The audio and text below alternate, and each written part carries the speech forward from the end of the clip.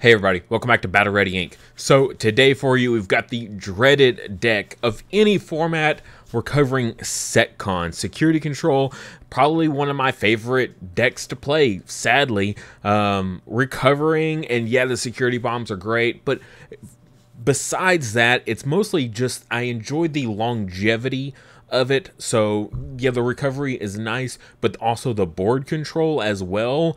Like if you could omit the security bombs, then maybe it wouldn't be so dreaded. But either way, this is how we play it, and it's a blast for me. So if you're here, and I hope you like SecCon.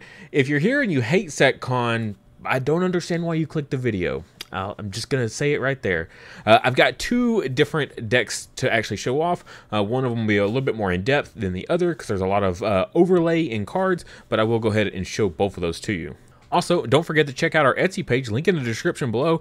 There, if there's a memory marker you're looking for, we probably got something that will be absolutely perfect for the deck you're playing, as well as we've got some really cool other Digimon merch as well. Everything on there is all handmade by my wife, so very cool stuff. Make sure you go check out our Etsy page. All right, so what I've got here is my original super safe build of SecCon. Nothing too outlandish or too spicy, just really straightforward classic security control stuff. Lots of recovery, lots of security bombs. We've got the Schwartz in there for the nice wide board removal to help deal with stuff like Commandramon. But then the other build that I have is this one here, which was something a little bit more spicy. We've got the Shine Greymon Ruin mode in there to go on top of our level 6 there. Also a great card to deal with D-Brigade and all the Commandramon stuff. Just that nice big blanket, negative 5,000 or even better, a negative 10,000. Very strong stuff. As well as you'll see we've got the new Patamon in there.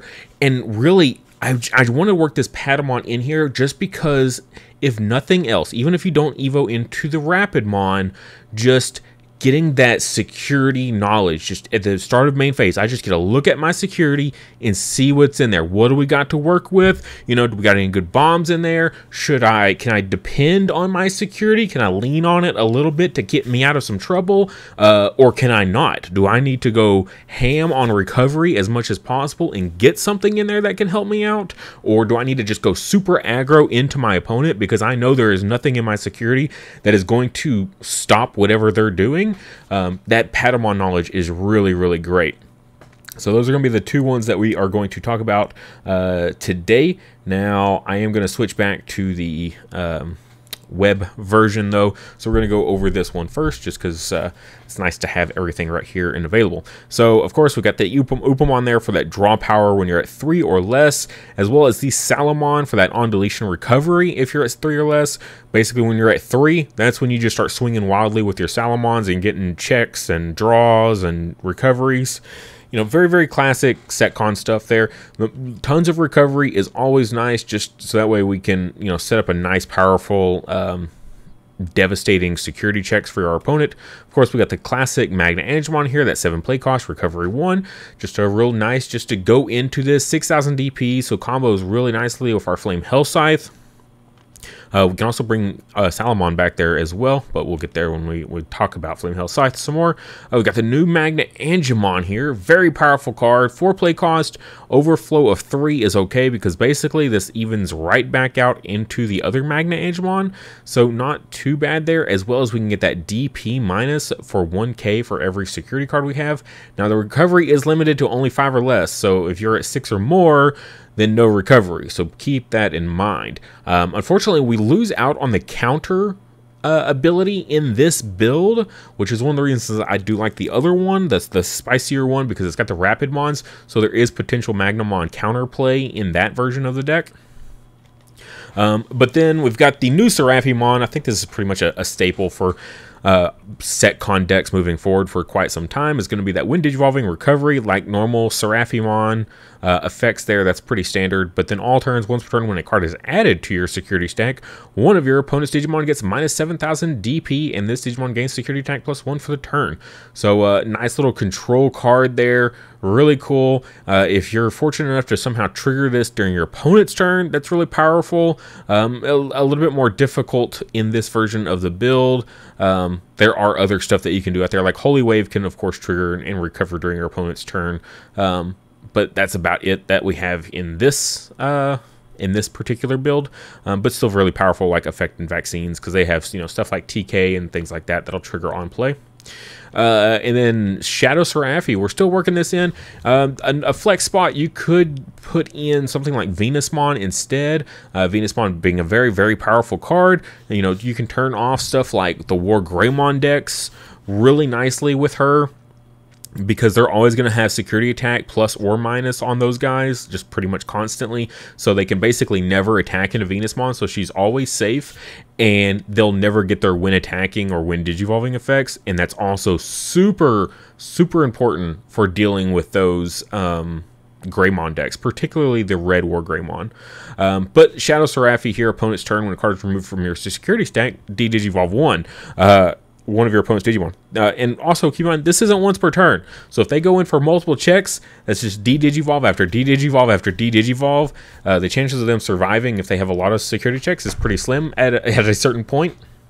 So very, very powerful effect there. And then on deletion, recover one. And then one of your opponent's Digimon gets minus 4,000 DP for the turn for each card in your security stack. So very powerful effect here. So whatever kind of combinations you could do, and the 1 Evo cost on top of our other Seraphimon. Very powerful megas, absolutely crushing. I've got 2 Karis in here in this version of the build. It's our memory setter, as well as when we gain a security, we can tap her to gain 1 memory. Particularly something like our Seraphimon, that's a 4 Evo cost, but we recover, so we can make him a pseudo 3. And with the Kari here, it'll still be our turn. So she combos really nicely with that. Breaking our Magna Angemons down, either this one to keep it on our turn, or this one to put our opponent at 3. If they have a memory fixer, then they're going to be, you're going to go from 3 and they're going to go straight to 3, and there's going to be no extra bleed over of memory. So I just find her super, super efficient, as well as, of course, some of our option cards here, going to then keep the play cost on them down a little bit. Next, we've got 4 of the BT4 Karis, the purple ones. When a card is removed from your security stack, you may suspend this tamer to gain 1 memory. This is all turns, by the way, so if you activate this during your turn, say something...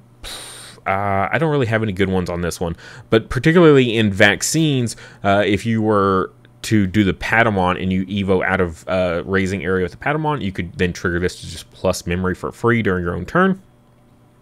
But it's mainly there for the counterplay to deal with our opponent. When our opponent checks us, especially if they're trying to nickel and dime us, like with D Brigade, for example, if I've got multiple Karis out, 4 Karis, whatever, then I can suspend all those and pass it back. As soon as they do one check, my turn again. Then, all right, I pass it back to you. 1 check, all right, my turn again.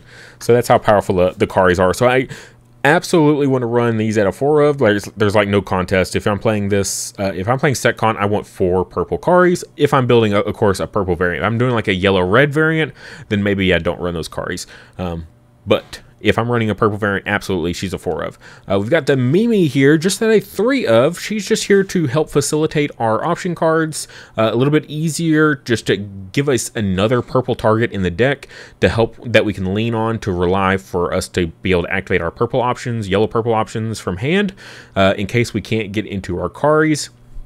As well as she makes, all these way more efficient, as well as makes our opponents very inefficient. So if your opponent is trying to, do certain options to, such as like Hammer Spark, just as an example, basically Mimi is going to make all those cards unusable. So she's really cool. Holy Wave, just for that added recovery. It also triggers into security, which is always nice, just to help prolong games out for us a little bit here. Flame Hellscythe, still a very powerful removal card, depending on the format. There's a lot of protection effects going around right now, like just, again, thinking about Commandramon, that, it can't be deleted by your opponent's effects. It has that new Omni protection from those 2 new inheritables that they got, but that doesn't protect against minus DP, so this is going to be a great way to deal with those kind of cards that are trying to get in on you. I'm just thinking something like High Commandramon. It's only a 4K, so you can Flame Hellscythe it pretty easily, even if it did Evo on top of that new protection Commandramon. And then you get to play out a 6,000 DP or less purple or yellow Digimon. So unfortunately, the new Magna Angemon, they were very smart in making it 8,000 DP. So we can't play that one out, but we can of course play the original as well as the Salamon as well to get her on deletion recovery again. So still some great targets here, as well as just a great card. For Chaos Deck, this is just one of the most powerful removals in the game. There is more and more Omni protection going around. I say Omni protection, that is just a general term for Omni, as in all-encompassing protection effects, such as, again, the new Commandramon inheritable and High Commandramon inheritable. But this is going to be great for stuff, like your Greymon decks, black, red, whatever. Just being able to remove those bodies off, as well as I expect to see more Garurumon coming in with EX5 here soon. So I think this will be a mainstay pretty much forever until there's a better removal. Super strong. Lone Key is, of course, though, very much like right on the heels of Chaos Deck. Same play cost. Here, you're not going to be able to get that main effect, the Pulsemon, but that's okay because we got plenty of yellow here. If you have 3 or more security, one of your opponent's Digimon gets minus 12,000 DP for the turn. If you have 3 or fewer security cards, place one of your opponent's Digimon face down on top of their security stack. Again, dodging those really pesky protection effects there with DP minus, as well as putting face down on top of security. If you're at the perfect middle ground of 3 security, you get both effects, but keep in mind you have to do the DP minus first and the other one second, because that's how they word it on the card there, is you have to do it in order and as much as possible. So be careful when using a card like this when you're at that perfect 3 security. But yeah, Lone Key, very, very popular card, very, very good card. I'm still running Schwartz here. I think this card is amazing. I have been in love with this card ever since BT7. It's like one of my favorite wide board removal cards. For each Digimon of hybrid and its traits and each tamer you have in play, delete one of your opponent's level 5 or lower Digimon. In a Setcon deck where you're going to have an easy 3 to 4 tamers out there at any given time, that's a solid board removal card. 6 play cost here to wipe out, most of my opponent's Digimon, everything but their megas. Yeah, I love this card. So good. Super underrated. I don't understand why people don't like this. Like, if we're running yellow, purple, Setcon, what do you run for your wide board removal? Like, how do you handle Commandramon, you got to have the out to those huge boards that they can put up. The boards I'm talking about. Like, they go Brigadramon, they can play out a... one of level 6s, and the level 6s will then play out, the level 4s, and it just gets out of control so crazy. So you got to be really careful with that. So having a way to deal with all that, level 5 included, I think that's super important. Being able to clear the level 5s as well. Of course, we got the Rowan Reinforced Memory Boost. This card's set to 1, so we can only run 1 of it. If we could, we'd run more. It's just as good as Holy Wave, but you get to reveal 2, so you get to pick the card you want in hand and pick the card you want to put in security, as well as you give the opponent the knowledge, so that could be either a drawback or an advantage. They either know that it's a dud in security and they're safe to swing into it, or they know it's a bomb and they've got to figure out how to play around it. You put a Chaos Deck in there while their Mega is sitting on field, yeah, they're going to start to question how they're going to deal with your security at that point. And that delay gain 3 memory is just absolutely massive. I've got 3 Death X in this build. I know, crazy. 3 Death X is a little absurd, especially with its price going ever up again. But this is like a fantastic way to deal with D-Brigade. I know I've said up bringing up D-Brigade a lot in this, but I think it's super, super good, and I respect it for sure, as well as Bloom. These wide board decks are a threat. and dealing in even with other decks as well, such as, you know, like Galgamon. You know, they play a lot of Tamers as well. You look at like Hunters. Hunters is a pretty popular deck. You never know if you're going to have to deal with Crossheart. You know, that could always be a threat as well. So I think Death X is pretty much in all my decks at this point. No matter what the color is, I'm throwing Death X in pretty much everything right now. At least 2, not 3. 3 is a little, you know, aggressive there in the count there. I don't even own 3 Death X. I usually get away with playing 2. So this is my super safe build. Sped through it a little bit there, but then this is going to be my alternate build here that I'm kind of, you know, playing around with and seeing what we can do. We did drop the Schwartz by 1 down to a 2. And the Death X we dropped down from a 3 to a 2 as well, so that way we could incorporate 2 ruin modes here, just that when digivolving and then that on deletion, that minus 5k to the opponent's field. He's going to basically help us deal with the same threats that these other 2 cards were going to help us deal with, plus more, because you know, he's also going to get that his end of attack effect there, where you get he deletes himself, recovers, deletes one of the opponent's Digimon. So really, really strong card here. The opponent sees this hit the field, and then they got to start trying to plan around it, how they're going to deal with it, because they don't really want to trigger a whole lot of its effects. So yeah, went ahead and wanted to work in 2 of these, and then sliding over here, we changed up a little bit here. Again, we put the Patamons in here, and then we incorporated the Rapidmon into the deck there. That when digivolving, that minus 5k, you know, you can do suspend up to the 3 Tamers and do you know, that DP minus as well. Super strong like removal card here, as well as that armor purge is nice as well. So we're getting multiple different like values out of this single Rapidmon of just, you can't kill my Digimon. You can, you know, run it over and it's just going to armor purge, and I get my Patamon back, and I get to use my Patamon's, you know, start a main phase again. I get to look at my security stack for free. Like, cool. I don't mind that at all. As well as you can set up the counterplay with the Magna Angemon, so they swing in, you blast Evo with Magna Anga, recover, and then DP minus whatever they're trying to swing with.